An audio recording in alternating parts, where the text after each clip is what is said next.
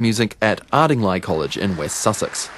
Robert continues to perform as a recitalist all over the world and returns to New Zealand frequently, both to perform and to record. He's made an album of Liszt and Roepke for Atoll Records, which was released in 2008.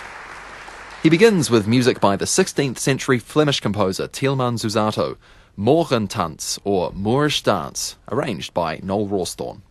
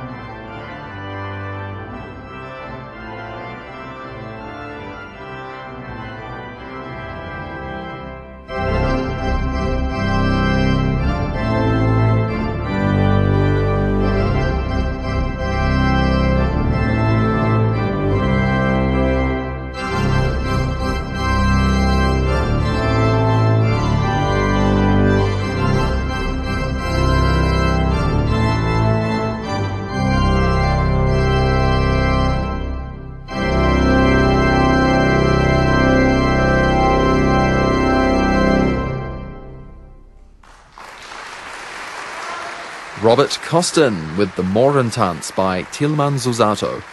Here he is, introducing the next piece, one of Bach's Preludes and Fugues in E minor. Thank you very much. It's wonderful to be back in New Zealand and Auckland and to be playing this marvellous instrument, which gets better and better every time I reacquaint myself with it.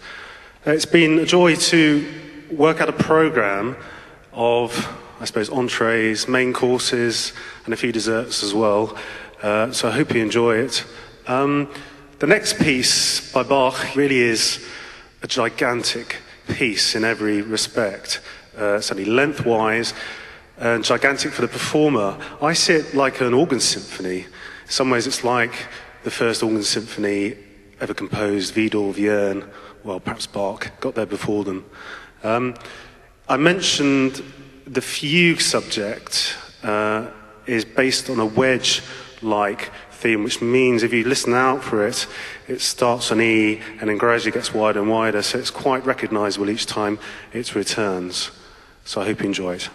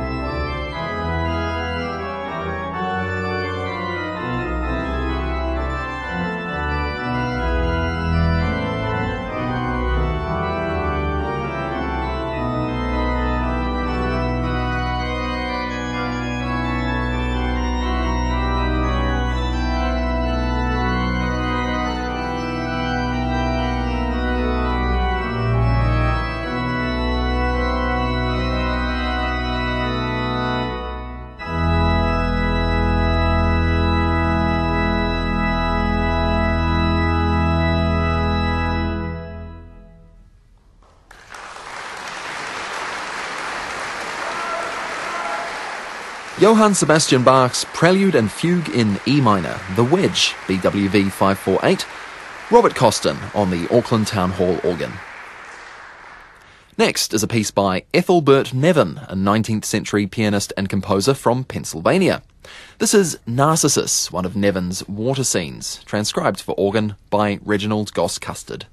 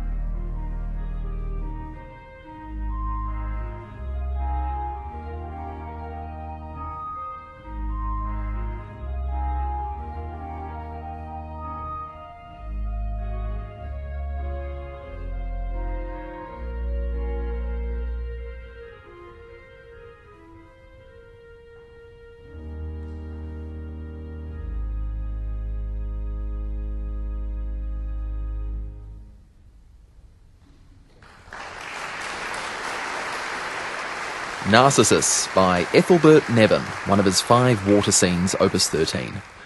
Robert Costin introduces the next composer, Percy Grainger. Grainger's a fascinating musical figure. I've read a biography of him, and he really was a very strange man. I went on a pilgrimage to Melbourne, to the museum. That's a very interesting place to visit. And I think he wrote some wonderful music as well, which isn't played enough. Some big pieces as well. In this concert, Robert performs his Colonial song from 1911, the composer's attempt at a melody typical of the Australian countryside. Sir Thomas Beecham was none too kind about the work, calling it the worst piece of modern times. Well, Robert Costin lets the listener be the judge.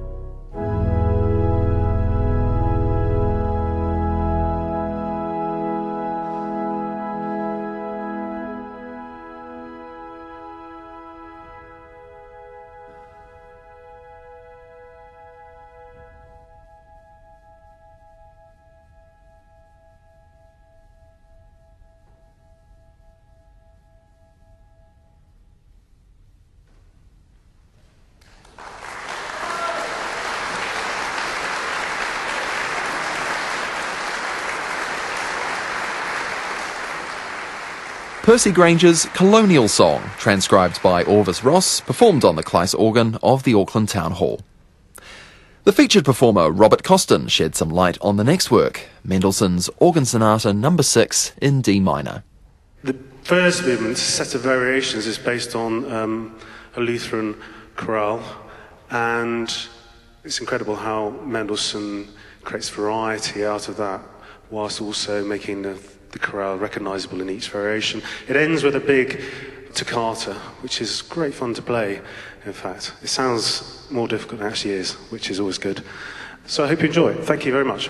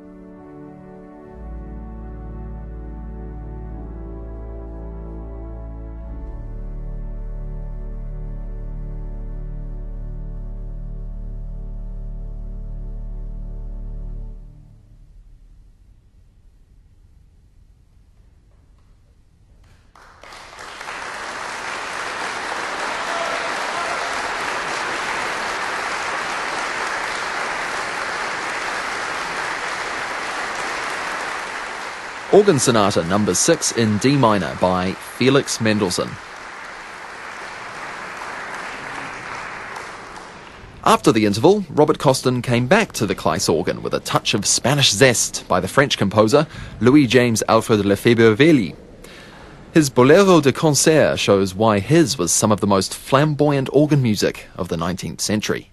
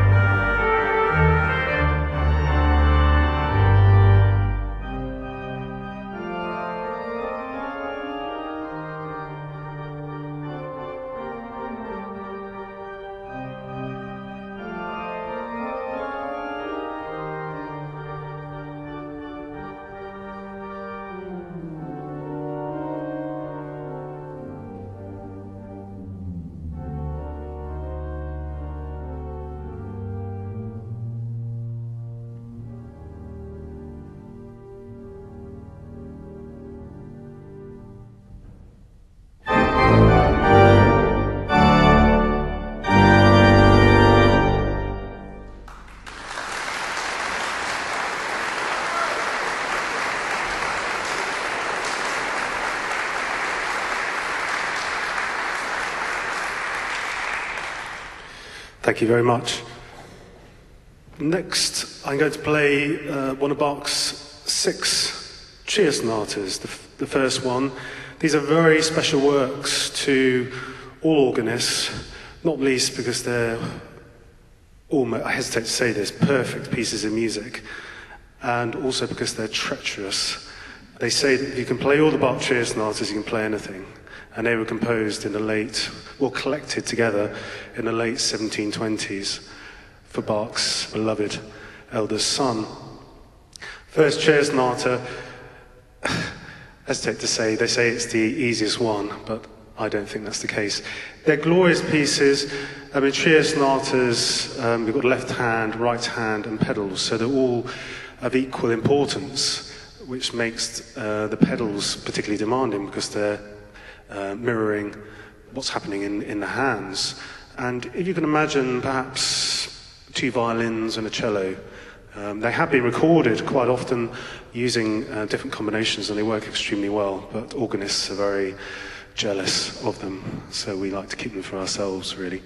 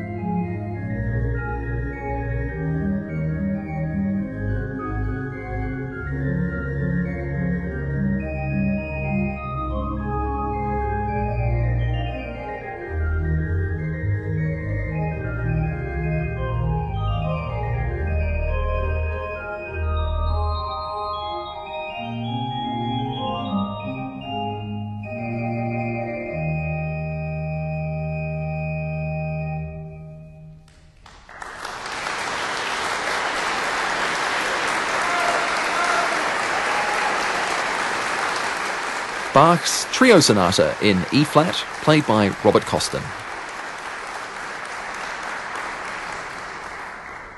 The last item on this programme is Incantation pour un jour saint, Dominica in Palmis, or Incantation for a Holy Day, Palm Sunday, by Jean Langlais. This French composer was the organist at Paris's Basilica of Sainte Clotilde for 42 years, and composed this incantation in 1949, based on a chant from the Catholic Easter liturgy, combining prayer and dance in a crescendo of spiritual fervour, he says. Once again, it's performed by Robert Costin on the organ of the Auckland Town Hall.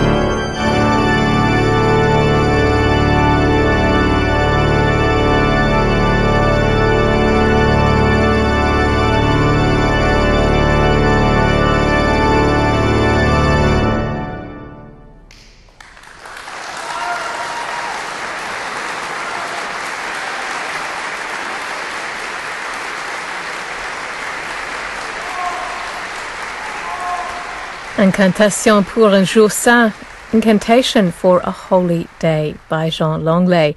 The final piece from Robert Costin in his recital on the Auckland Town Hall organ. That concert was recorded by Larry Elliott in April of this year and post-produced and presented by Robbie Ellis for Radio New Zealand Concert. It's 11 minutes past 4. Coming up between now and around about 5:30, we have a selection of music conducted by Claudio Abbado, a wonderful conductor who died in January of this year at the age of 80. Among his most prestigious appointments were head of the Vienna and Berlin Philharmonic Orchestras. He was in charge of moulding the Berlin Philharmonic after the Karajan years. He was also music and artistic director of the La Scala Orchestra and principal conductor of the London Symphony Orchestra for a time. He collaborated